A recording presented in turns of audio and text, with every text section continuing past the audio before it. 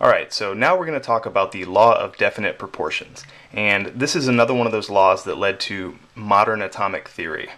So, the theory that matter is composed of these indivisible, indestructible particles called atoms, and that matter is not infinitely divisible into smaller and smaller and smaller and smaller, infinitely smaller pieces.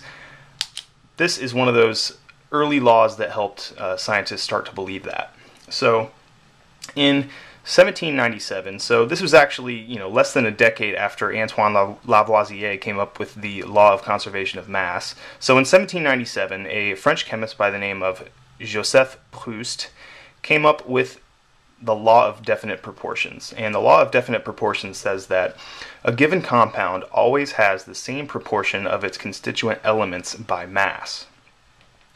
What does that mean? Well, let's go over an example. So suppose I have a sample of water, and what I'm going to do is I'm going to decompose this water into its constituent elements, which are hydrogen and oxygen. So suppose I start out with 18.0 grams of water.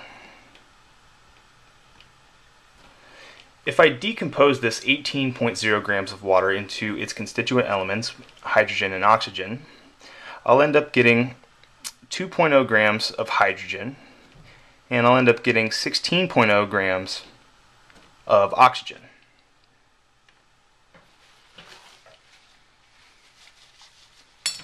So knowing this, now what we're going to do is we are going to calculate what is called the mass ratio of these constituent elements. So the mass ratio.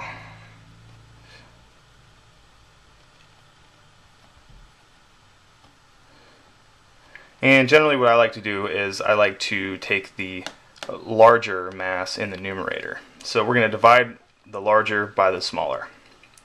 So all we're going to do is we're just going to take the mass of oxygen and divide that by the mass of hydrogen. So it says we have 16.0 grams of oxygen, and we have 2.0 grams of hydrogen. 16.0 divided by 2.0, well, that'll just give us 8. We can also express this as a ratio and say that this is an 8-to-1 mass ratio of oxygen to hydrogen. So the important thing to note here is that it doesn't matter how much water I start out with. It doesn't matter what I did to make the water. It doesn't matter where I got it. As long as it's pure water, it is always going to have this 8-to-1 ratio of oxygen to hydrogen. Why does it always have this same proportion of its constituent elements? Well, think about it. Think about the formula for water. By now you probably know that the formula for water is H2O. So that means that for every single water molecule we have 2 hydrogen atoms and we have 1 oxygen atom.